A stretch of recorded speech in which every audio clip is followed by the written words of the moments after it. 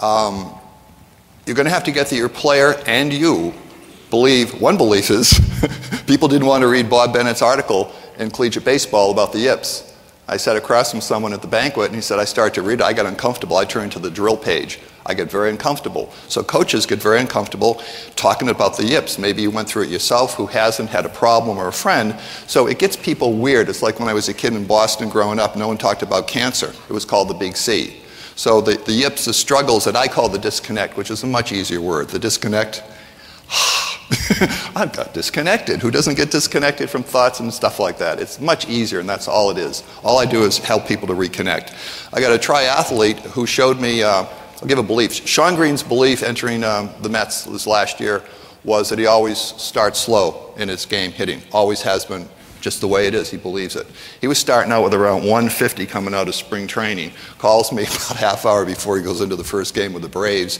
Ran him through the imagination characters and moved them around and transformed them and all sorts of stuff. And he ended up being at 350 in April, and he ended up for the first roughly 2 months being in the top 10 of the National League hitting.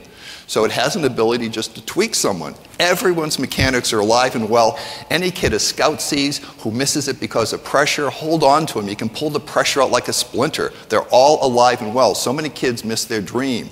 The people who drop baseball players, who demote them, who get rid of them, who trade them, it's insane. Dropping a guy in the first 5 or 6 weeks of Major League Baseball, they did last year, half a dozen, dropping 2 million, 5 million, 11. No one, if they ran them through this process, I said in 3 hours, the most, 3 sessions, I worked with Wohlers. 1, 2, 3 days in a row, Wohlers was right back again and played 2 more years.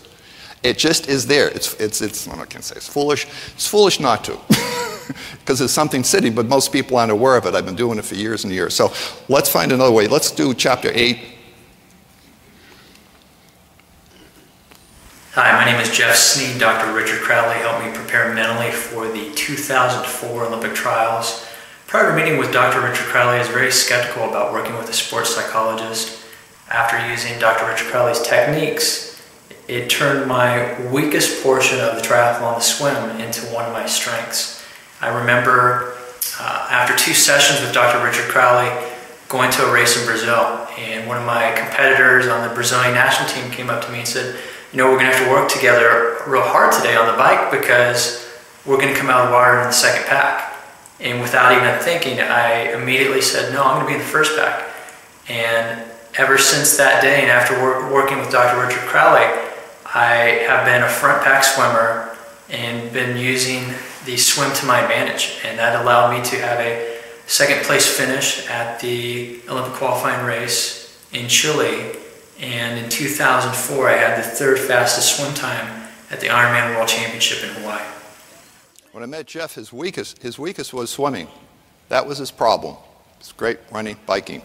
And so I knew nothing about, I said, tell me about your sport. And he says, well, and he's very slight. I mean, there's no body fat, very slight kid. And he says, well, you get in there and you're muscling around with some big guys. It's like 1,500, 2,000 guys getting into the water at the same time. So I've always ended up in 2 because I figured my size. I said, let's go to your imagination and ask your imagination for an image, symbol, character, something that makes you believe that you belong only in the second pack. We shifted it, got rid of it. He moved into the first pack, and he came out, like he said, number 3 out of the Ironman competition. So be aware of beliefs you have, beliefs players have. And question them. Just don't buy them, even though they've been forever and ever, and everyone says, yeah, that's the world. The world believed it was flat 500 years ago. All the intelligent people believed the world was flat. No one went sailing. So just because everyone's believing it, question it yourself. Go to chapter 9, please. On your website, you have a self-assessment survey, 100 challenges players can conquer. One of those challenges is forgot how to throw. How can a player forget how to throw after he's been doing it his whole life? Jeff Sneed, the triathlete, is the one that taught me this. He said he had another problem. He said, Doc, just before I'm in the race. I know that when it starts to burn, that's when I push as much as I can and grab that fraction of a second to win. I know it after the race is over. I know it before the race begins. Somehow during the race, I get disconnected. I forget. I just forget. I don't know why. It's something I know over and over 100 times I want to do that, and then I don't do it when I'm in the race. So I learned from him, with especially hitters, They're over here in the hitter. They're waiting to go in the hitter's box. They know what they want to do. They've scoped everything out. They know the pitcher. They know what's going on, what they're going to do. The minute they get in the box, they come out of the box and they go, how did I forget to do what I wanted to do? Ask them. When they go in and out, you're going to notice they'll get disconnected. They'll go unconscious, we'll say, just slightly disconnected, and then they're back in again. It's the disconnect I work with. We all get disconnected. The lower end of the disconnect, or the quote yips, is over here. We all have little things. Every player has it. Every single player has it. Every player will tell you it's a mind game. Met a kid outside here yesterday. He was dropped by the Phillies, had an injury. I liked him. He had that kind of magnetism of a pro ball player. I'd seen him the day before, and I'm like looking at him, and we connected. He said, well, I'm working here at the show now, and maybe I'll do coaching. I said, why not get back into it? Well, I may. I said, go back into your professional ball player. I'm telling you are. I'll work with you. You're on the house. Go in there and I'll work with you free for your whole career. I says, I met you. I just saw his energy. And he's supposed to be a ball player in the professional league. So I have the disconnect is where it could do chapter 10. This kid is